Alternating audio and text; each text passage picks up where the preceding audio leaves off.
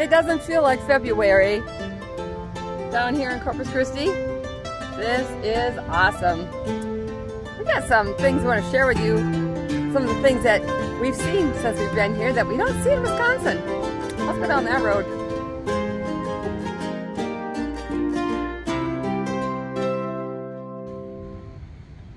Hello, faithful people. I'm Orlene. I'm Gary. And this is Bob and Bob Jr. Welcome back, boys. Oh my gosh, what a scare. For about 3 weeks, I could not find the bobbers. And it was freaking me out. As if you know the story, this belongs to our grandson in Canada. And I was gonna send him back at Christmas time, and I didn't put him in the package with all the other stuff. I thought, well, okay, I'll just keep him a little longer, and he was okay with that. And then Bob was. Yeah, Bob was too. But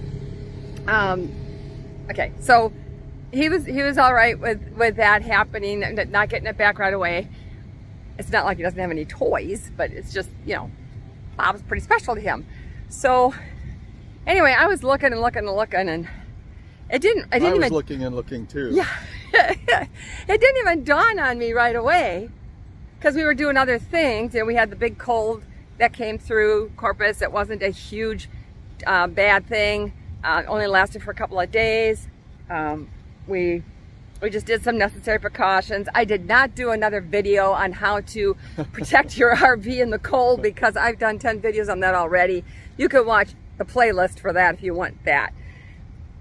So I just decided, you know, we were just doing other things. We've been busy with the church, starting some new events and things, and there's a lot of decisions that have to be made there on various things, and we're trying to help them through that. So it's just a lot of stuff going on.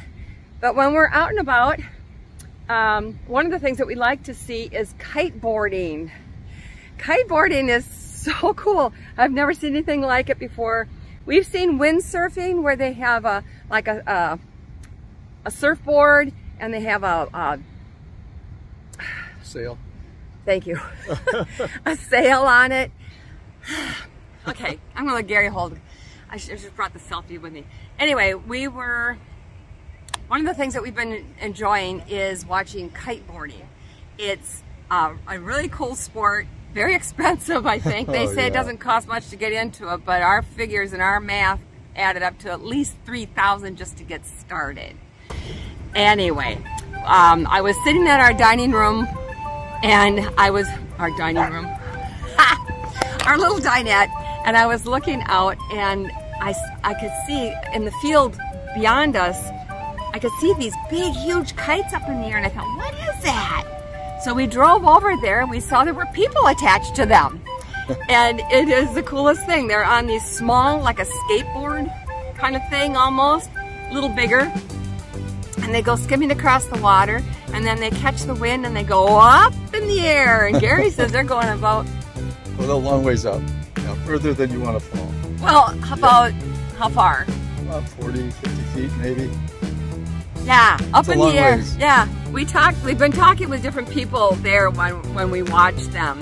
And one woman said that the wind that day was like 22 miles an hour. And she said they actually like it to be windier. Closer to 30. Yeah, that's the ideal. Yikes. They have different kites for different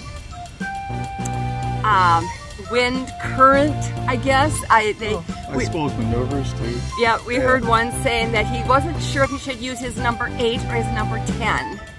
And he had just gotten back from South Africa, where they do a lot of this kind of sport.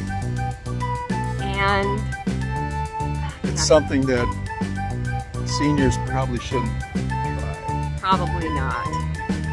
Yeah, unless you're extremely good condition on that. Yeah.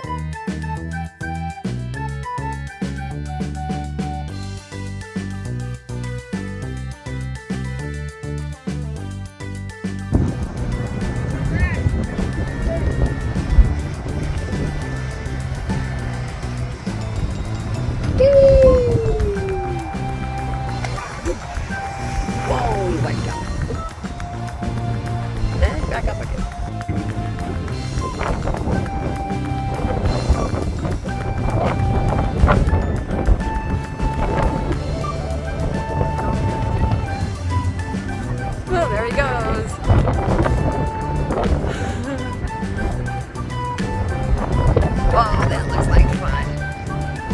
Oh, where's he?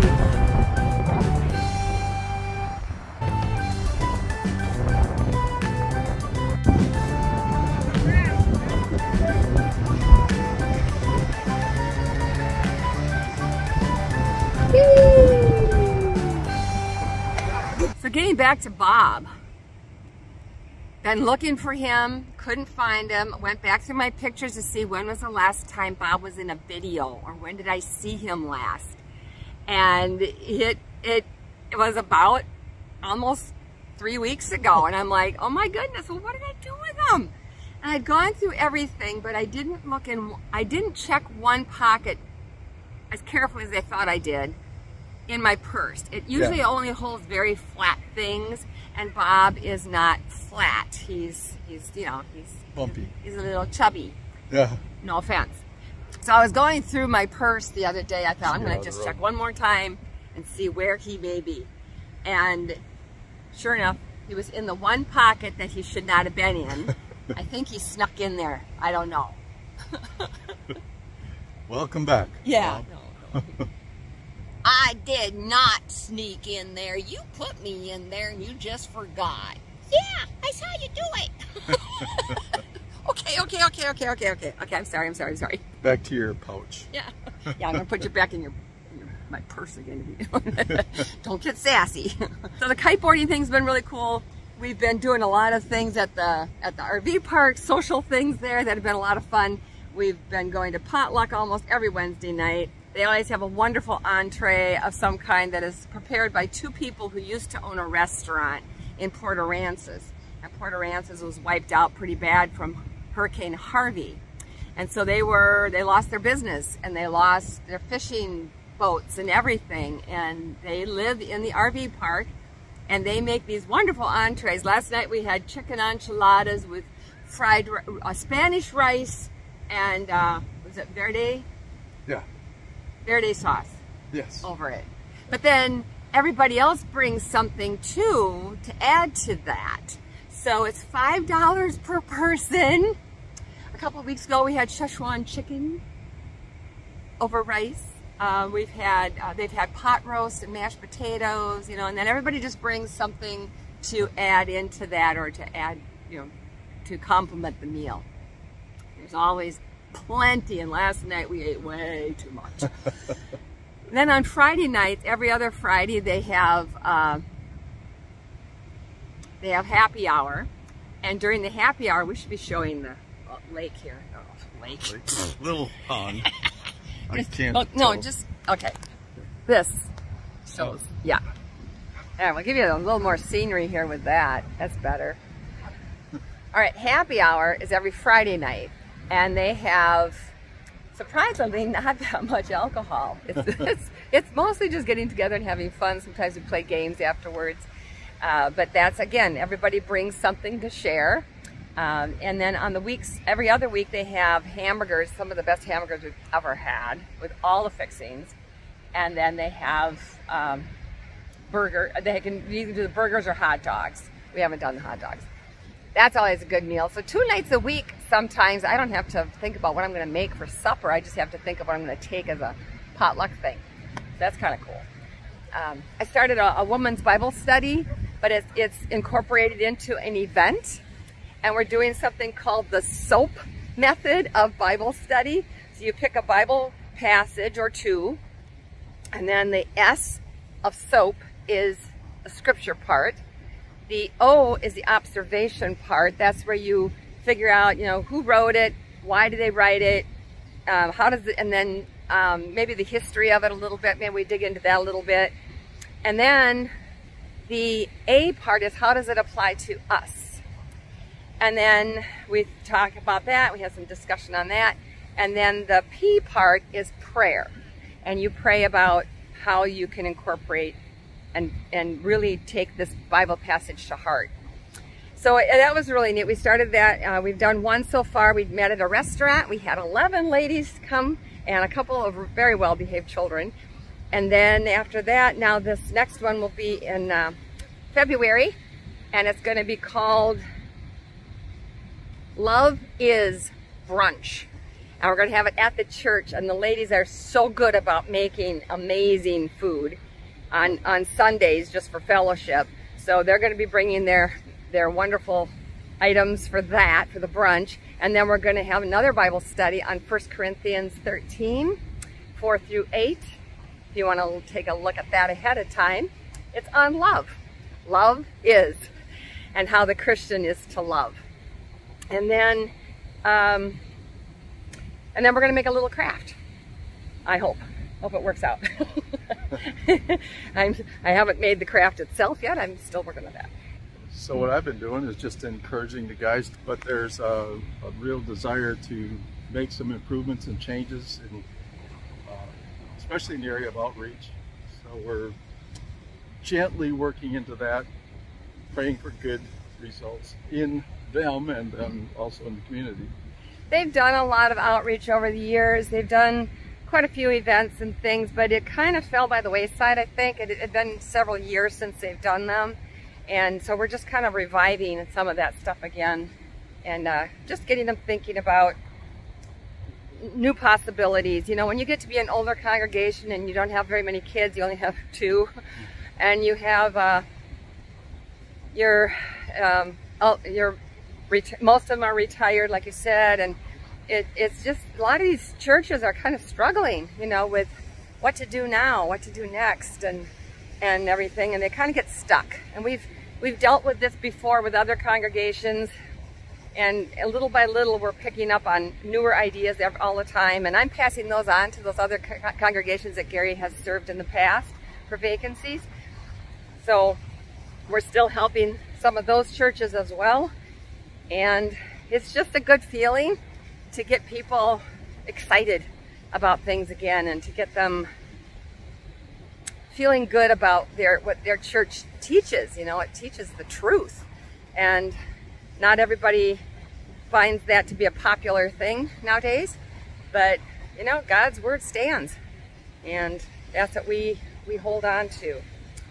So we have a lot of work left to do. We're doing the fun stuff, we're doing the other stuff, and then we're doing the not so fun stuff. Dental work, getting dental work done. A while back we did a video on how I had a broken tooth and I had to get a crown, and it was very expensive, and I found out that my Medicare supplement did not pay for it. So the dentist put me in touch with a woman who is absolutely fabulous. I can't speak enough good about Marie. She's incredible. And so I'm getting 3 more crowns for the price that I paid for one out of pocket because of the insurance coverage that we have now. And Gary also switched over, and he's getting his appointment. His first appointment is coming up. We'll see what he needs to have done. But we're going to get all that taken care of while we're here. We're also going to get some blood work because it's been a few years since we've had that done. We want to get that just in update our records for that. Not from the dentist. Not from the dentist, no. From the doctor. From the doctor, yeah. And she even made an appointment for us. I mean, she's incredible. I don't know, she's just like an angel on earth here. So we're very, very, very happy with her. And we're just glad to be getting some of these things taken care of. Because up in Wisconsin, we've tried to get in to see different doctors and things for different whatever, and it's difficult because we're there in the summer, and that's when they're probably more busy with family stuff or vacations and emergencies. All the emergencies that come up in summer. Right. Yeah. So this has been good. This is really good. We have all that in the works, getting started on that as well. She made appointments for that too. Back in Wisconsin, we would have to wait a year, 9 months to a year, just to get an appointment. It's so dumb. So here it happens in 2 weeks. Yeah, because we have Marie. All right, so that's all happening with us. I don't know. We've just been enjoying the weather. We've been enjoying the people. We've been enjoying the church. We've been enjoying just a lot of things about it. And I'm telling you, this just doesn't get old. Every time we come here. There was a sea turtle rescue during the cold spell. We did not get in on that. Really wish we could have. We didn't know about it till after the fact. But now we do know if there's another cold spell coming, which we kind of hope there isn't. For the turtles and for us. Other things at the RV park that we've really enjoyed. Monday nights is bunco night. And it's a fast moving race to see who can get bunco or 21 first. 21 points. I'm not going to explain it, but it's a lot of fun. It's dice, it's 3 dice, and that's been a lot of fun. We've been doing that every Monday night. And Monday during the day, they're going to start line dancing, and Gary is so excited. I may be going there alone.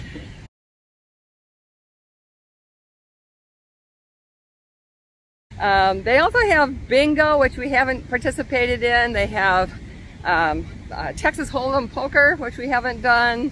What else?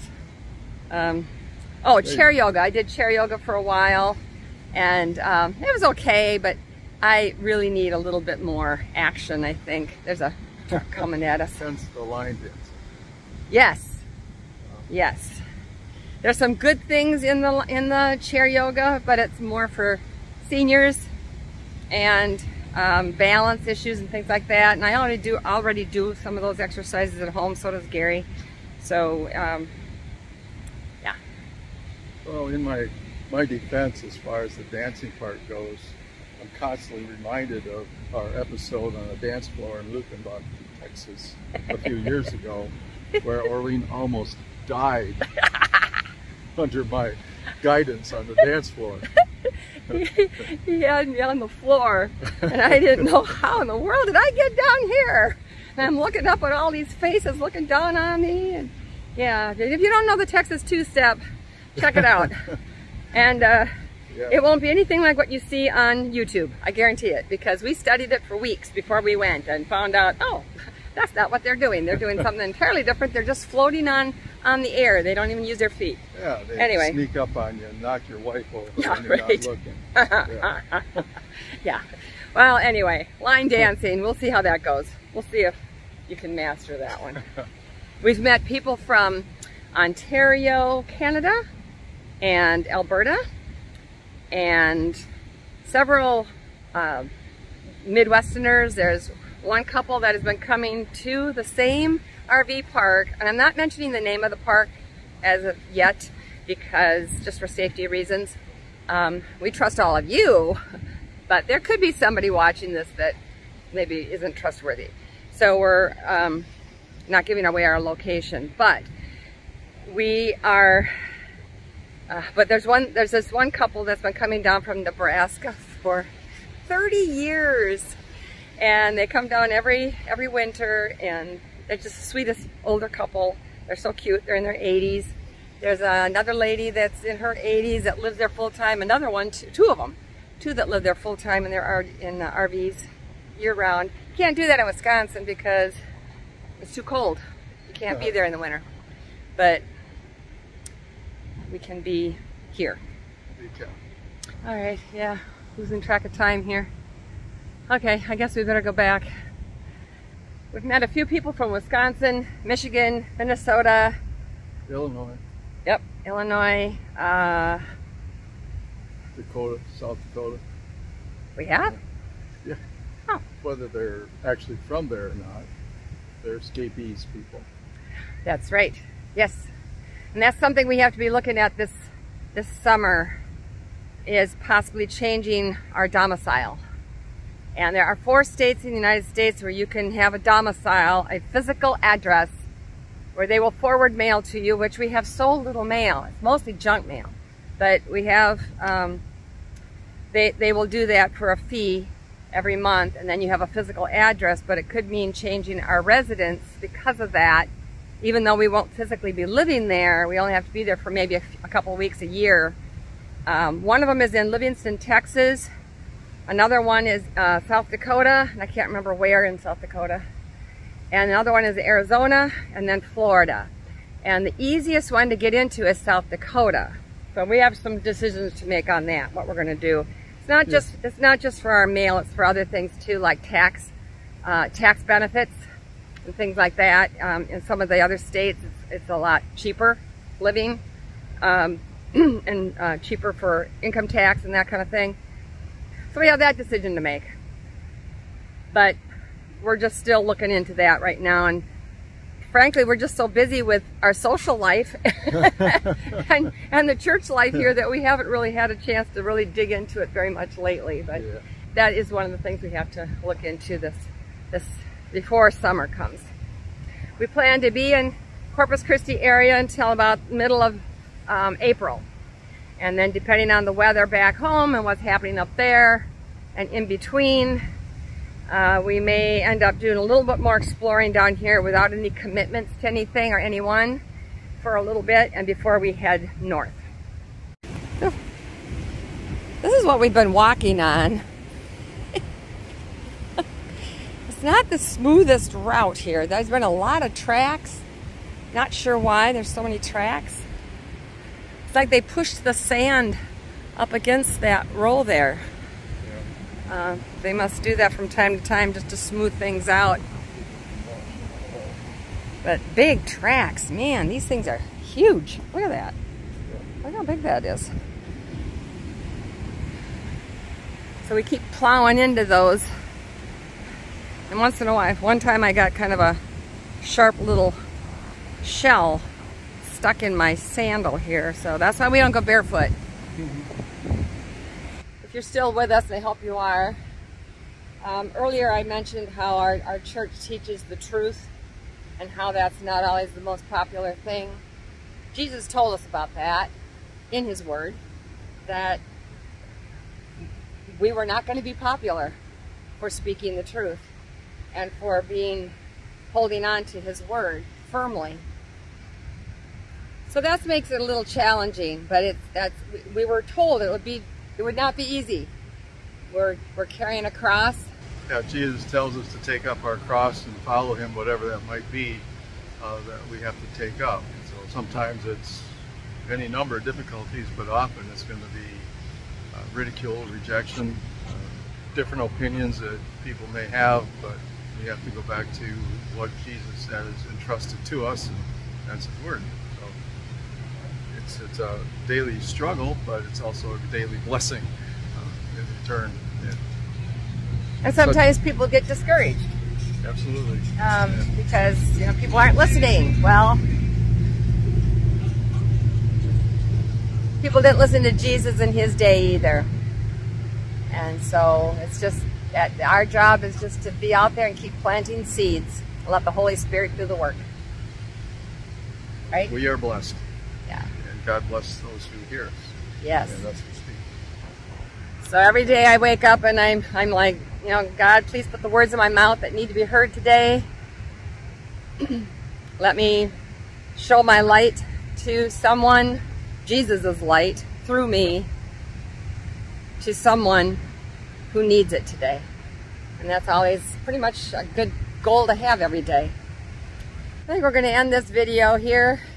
We really just wanted to kind of catch you up on some things and show you some of the things that we've been doing, what's been going on here. We wanted you to know we're having some fun down here. It's not all work. And even the work part has been fun. Yep. Yeah. If you like this video, please give it a big thumbs up. Hit that subscribe button down below if you haven't yet. And next to it, a bell is going to pop up. And if you ring that bell, you'll be notified every time new videos come up. Check out our Facebook page. We have some extra things on there that we don't put in our videos. And until next time, God bless.